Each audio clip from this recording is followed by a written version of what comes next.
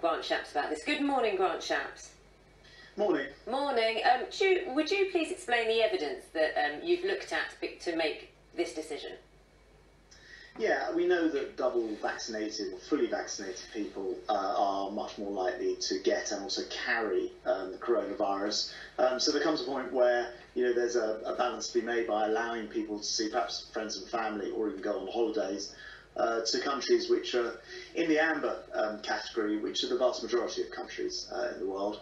And that's where we've got to, based on the advice of Chief Medical Officer and others.